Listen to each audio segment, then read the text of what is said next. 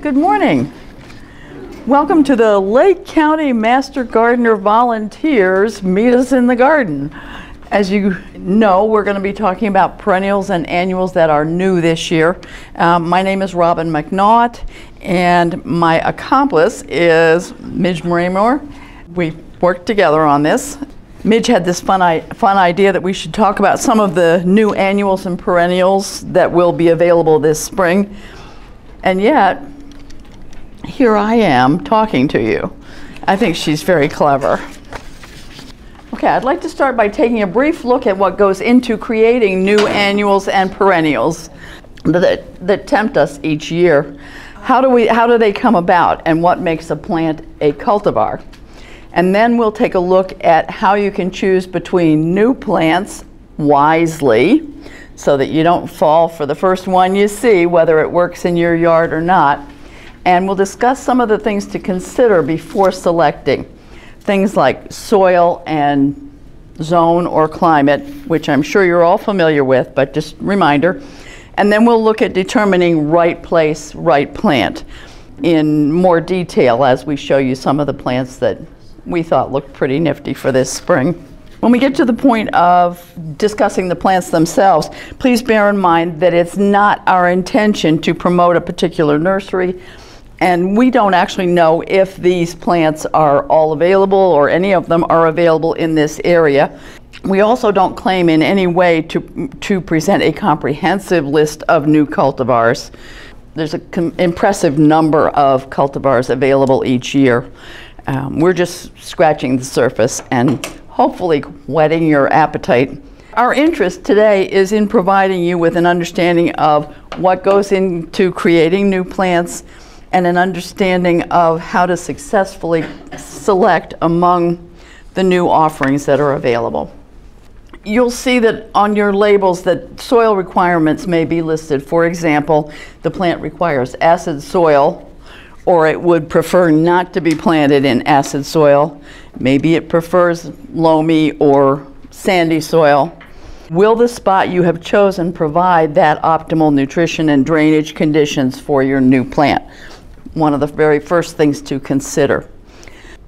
To determine the condition of the soil, if you're not familiar with it, it's always best to do a soil test. Different areas in your yard may actually test differently, so you can't really say, I checked the front, I know it's whatever. You need to check the area that you're going to be planting. Even within a relatively small area in Lake County, particularly, the soil seems to range from clay to sand. There's quite a variety in our area. So as you can see, the Lake County Master Gardeners, we've got a helpline. Some of you picked up the helpline flyer from the table back there. We have a helpline available to answer questions, and the handouts are available on the table there. You can purchase a soil test kit from the Lake County Master Gardeners. Master Gardener Volunteers, that's a little too long for real speech. When you send a $10 fee to receive the test, you can then take the sample, send it in on your own, and get the results sent back to you. If the results don't make any sense to you, please feel free to use the helpline. That's the type of question it's there for. Okay, let's look at climate. Obviously, the second, when you looked at soil, second major factor is the climate or your zone. And you need something that can tolerate this climate. Many plants are from the south and have been brought up here, and those often become annuals because they can't tolerate our winters. So we need to be aware of what our zone is, what the plant will or won't tolerate. As you'll see, we go in our state from 5B to 6B. The increments between 5 and 6, that increment is 10 degrees, let me say this correctly, of average low temperature. Okay. And the A and the B break it down to a 5-degree increment. So we have quite a range, particularly as you get up toward the lake. I think I've seen even more specific images than this. So you might want to look into specifically where you are. The changes in the temperature often are attributed to taking into account things like how close you are to a body of water, the elevation, and those obviously vary quite a bit here and create microclimate effects. So if you believe that something didn't do too well in that spot last year, it may be a micro environment in your yard. You want to believe what you see. So, genetic diversity. Genetic diversity is the range of different inherited traits that occur within a species. We've been discussing factors which we can control for, soil and the environment when we make our choice, in order to provide optimal growing conditions. The rest of the situation is controlled by nature, by factors intrinsic to that species of plant. Well, with help from a lab in an increasing number of cases. Plants that have been assisted by a lab are called cultivars, and those that are naturally occurring are considered varieties. This image of Indian paintbrush shows the range of different traits or variations that can occur in nature in one species. As a plant evolves, it adapts and strengthening its ability to resist conditions such as pests, diseases, changes in climate, and its appearance, and also develops various colors and so forth. I love this because it's hard to believe that the range in one plant is that broad, just in terms of the colors that we're looking at. So this is a variety, okay? A plant within a species, a version of a plant within a species is a variety. A cultivar, on the other hand, does not occur naturally. Its development is the result of in a lab environment by horticulturists. Their work is aimed at maintaining and expanding the genetic diversity of the plant by strengthening attributes beneficial to its survival through effective breeding. Because plants are critical for the survival of our species, this is an important industry, developing cultivars. You can imagine that a great deal of time, effort, and money is spent in developing plants that provide better, more sustainable crops. There is an entire industry devoted to breeding plants with the least number of negative factors and the most attractive combination of positive factors. This process produces, as we've said, a cultivar. And we benefit greatly by this diversity of plants available to us for planting in our yards. Because of the work involved in producing cultivars through high-tech reproduction methods and long planting and growing trials, many cultivars are patented. I would assume probably most of them are, really. It's a tedious process. Therefore, they are not freely available for further breeding. The work involved in production helps explain why cultivars may seem a little pricey at times, but in effect, we are helping to support the development of the best possible plants. Okay, right plant, right place. This is a display of some of the attributes that a horticulturist might be trying to develop in a cultivar. It's moisture loving. It likes sun or shade. Can take either. The bloom time. Let's extend the bloom time. We don't want it to just bloom for 2 weeks in July. We want it to bloom from spring till fall. It can survive in acid soil, or it's not restricted to acid soil. So depending on the plant that they're dealing with, these just are some of the traits that they may be looking to improve upon. There will be a list on the label of the plant, which I'm sure you're familiar with reading through, which will tell you what basically that plant needs and which of these attributes it has. Hopefully you're thinking in terms of wants, your wants, and versus the plant's needs. In order to narrow the selection process when choosing a new plant, it's important to define which attributes we must have. So if a plant requires moist and shady, we can't put it in the middle of the yard in the sun. Then there are the attributes that we want to have. We might want long blooming, we might want pollinator friendly. It's important to consider which things the plant must have and then look for what you would like to have. And that really is the process of coming up with right plant, right place. You want the plant to be able to thrive. Okay, now let's take a look at some of the plants that are available this spring. This is the Allium Windy City, and it's a low-maintenance member of the onion family with dark green grass-like foliage. It grows to approximately 18 inches, which I would call kind of a medium height maybe, and has unusually shaped purple flowers. As you can see, they're kind of like a ball, and they add texture and depth to your garden.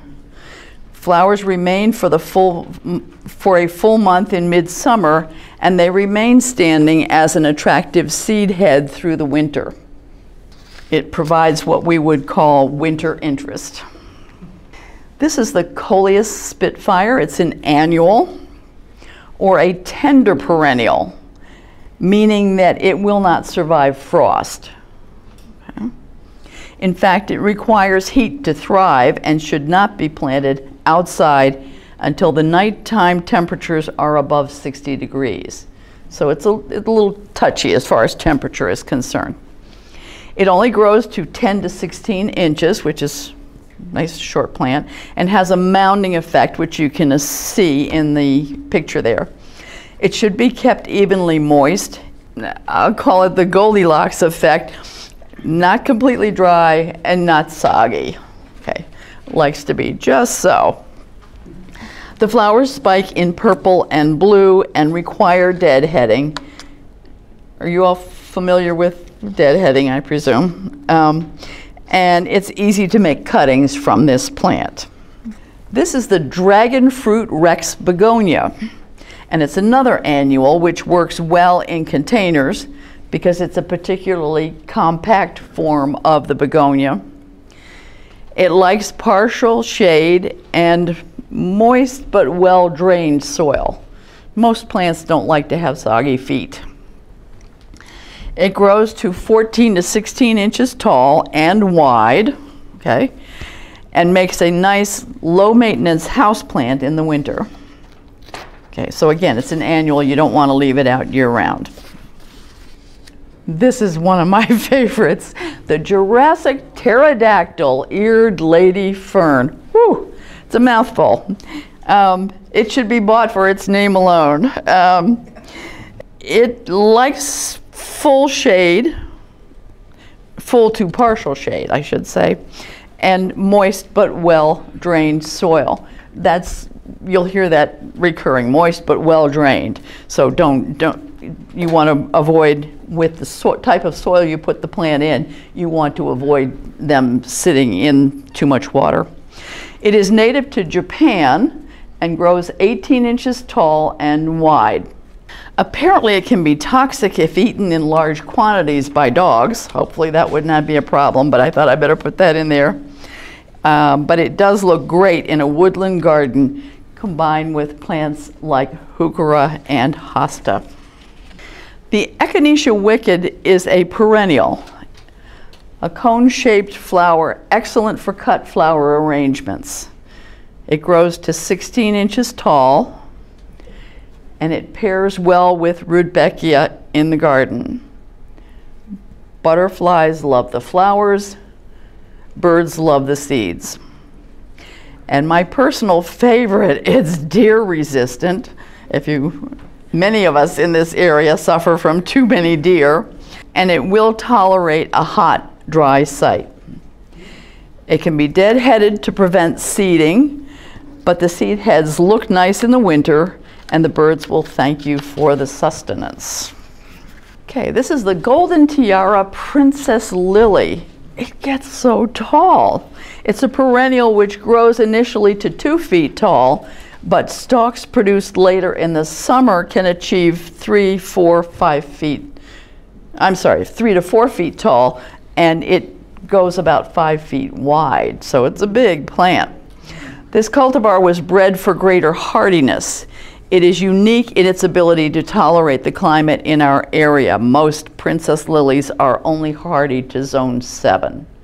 So this was tested actually up in Michigan to make sure that it will survive the winter in our area. Okay, the heart-to-heart caladium, I think you can see right there where it gets its name from by the shape of the leaf. In our area, it's an annual outdoors, or the bulbs can be taken in before frost and stored, or grown as houseplants through the winter. If grown indoors, they require a sunny window to thrive, and outdoors it makes an excellent border plant at a height of 12 to 14 inches. Caladium are very heat tolerant, but the soil needs to be kept moist but not wet. The Helleborus wedding crasher is not a biennial, as the bee was intended to indicate. It is actually a perennial. They flower early with beautiful 3-inch double flowers, which are good as cut flowers. The plant grows from 18 to 24 inches tall. And this one's mine. This is my favorite. I don't just want this gem, I need it because they are easy to grow. That's me. Low maintenance. They're deer resistant. They tolerate a wide range of soil. And they're also content with part sun or even full shade, which is a little bit hard to find at times. The soft pink flowers covered with darker pink spots are quite stunning. And the common name is the Lenten rose because it blooms so early in the year. The Heuchera timeless night, the name refers to the unusually dark shade of the leaves for which the cultivar was bred. If you are familiar with Heuchera, you know that there's a wide range of different colors. This is, I would say, by far the darkest that I have seen, and it contrasts very nicely with other lighter leaves. The tall pink flowers can be cut for fresh bouquet, while the low 8 to 10 inch compact mounding form of the foliage means the plant works well as a garden border or in a container. It's easy to maintain, and it's long blooming. This is another mouthful. Little Hottie Panicle hydrangea is a shrub. It's 3 feet to 5 feet tall and wide, so it's fairly compact. It was originally native to China and Japan. In this cultivar, the profuse blossoms emerge as green but turn bright white. The shrub is heat tolerant and prefers sun to partial shade, and it needs moist but well-drained soil. Kind of a theme here. It requires a minimum of pruning, which is always good news with a shrub, to develop into a well-shaped plant which will provide fall color. The Monarda leading lady pink. Common name is bee balm. Okay. It's part of the mint family, and it's native to North America. This is not native. This is a cultivar from the native plant. It's a short perennial, only 10 to 14 inches, and it makes an excellent border plant. The fragrant flowers bloom from the first week of June through midsummer, and they attract bees, butterflies, and hummingbirds.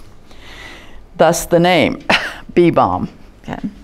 They're great for cut flower arrangements, and they need part to full sun. And again, they're deer resistant and low maintenance. Okay, Phlox Sweet Summer Fantasy is a perennial which prefers moist, humus-rich soil.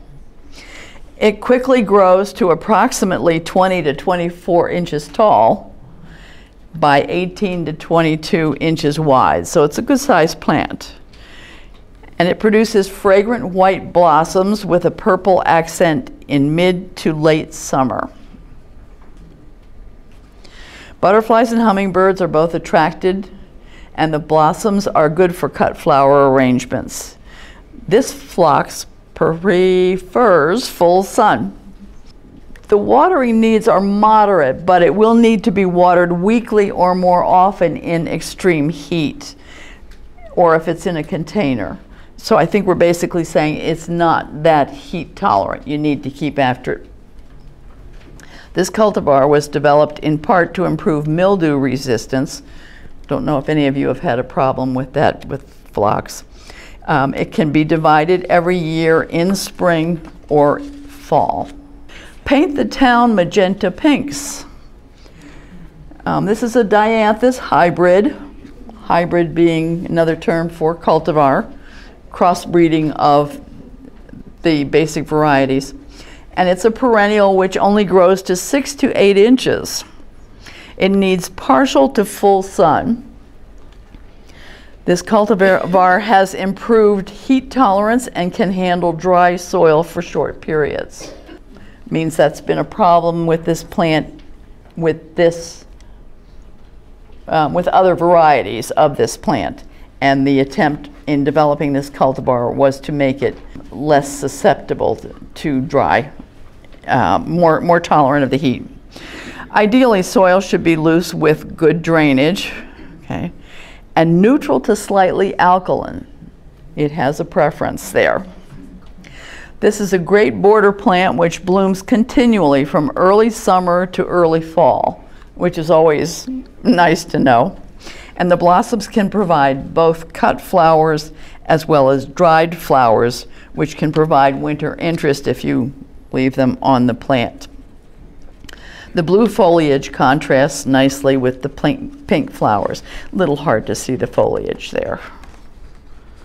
Is that related to the carnation? Certainly looks like it. Does anybody know? Yeah. Yes, it is? Yes. Okay, Salvia farinaceae Sally Fun Pure White. Whew. All right, they're not making this easy. This is an annual or a tender perennial. Again, meaning it needs to be brought in when it gets cold, because its minimum temperature tolerance is 50 degrees. It requires full sun and is drought and heat tolerant with low water requirements. Soil should be allowed to dry between waterings, so you don't want to overwater this one. This salvia grows to a moderate height of 18 to 24 inches, and it produces abundant white spikes continuously from late spring into fall. Again, a long span, which is nice. Shadowland Diamond Lake Hosta. I love this one too, just because it's got nice variation. The leaves are corrugated blue foliage, and they have wavy margins on them, which makes them quite interesting. In summer, it has pale lavender, pollinator-friendly flowers. It grows to approximately 17 inches tall, but about 45 inches wide. It's easy to maintain and likes partial to full shade. Again, that's a plus. It's hard to find plants for shade.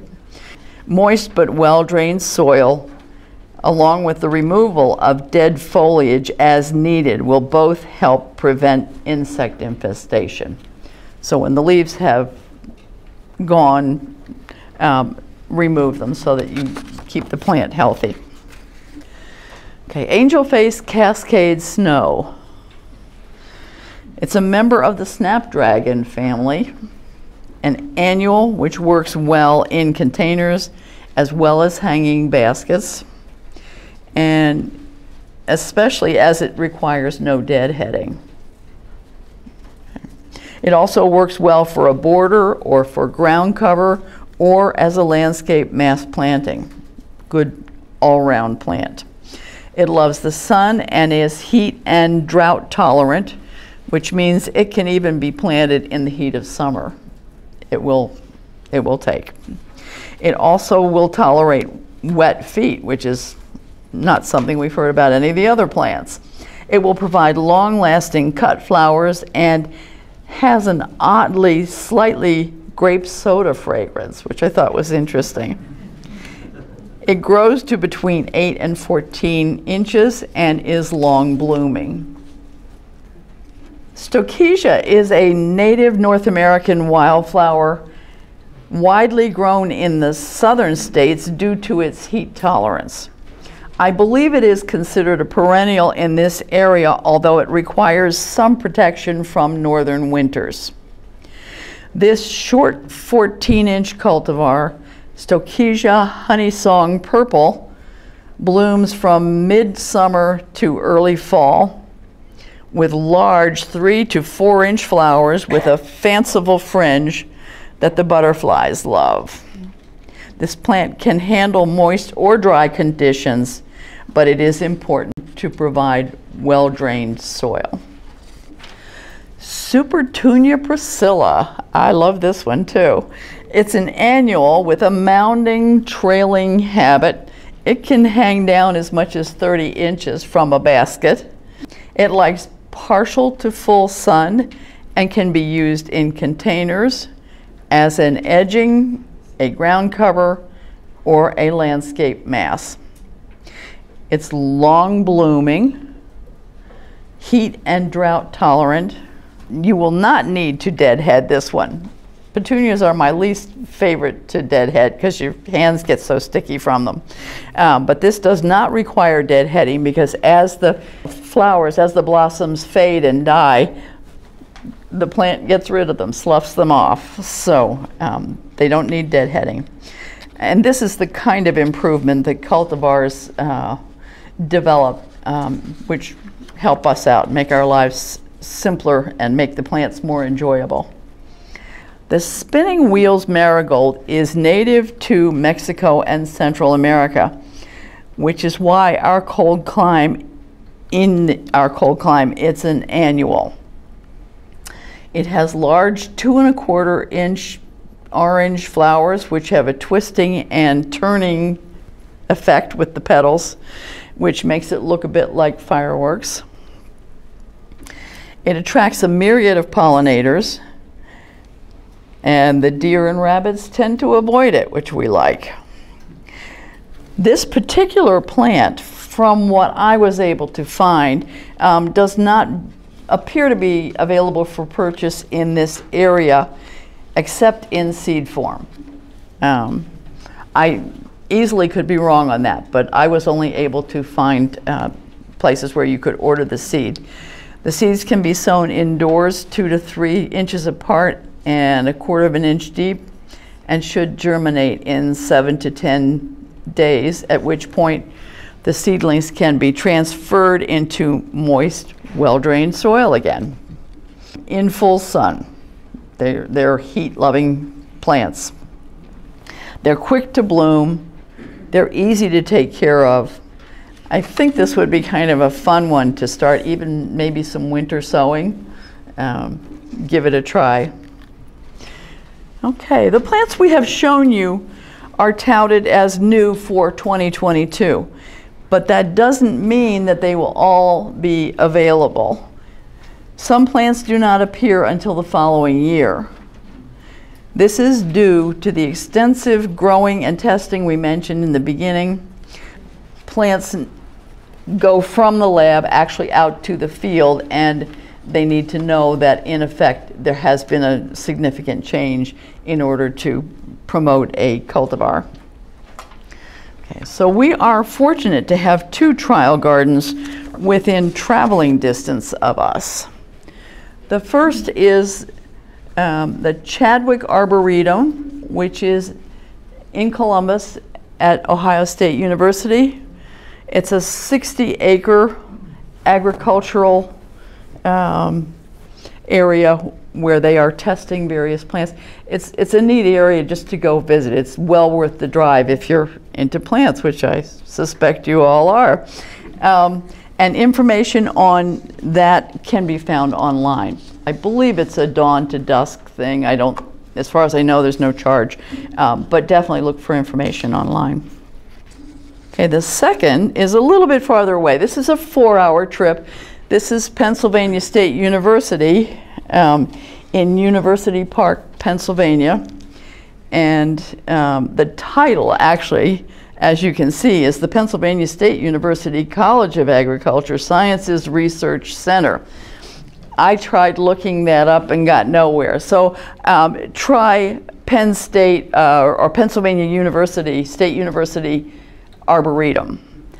And I would suggest that you call. I mean, it's enough of a trip that you want to know before you go. I wasn't quite clear whether the Arboretum and the trial sites were the same. You'd want to get more information. Any questions? Thank you so much. Oh, you're welcome. Thank you for coming out today. I hope you learned something. Thank you.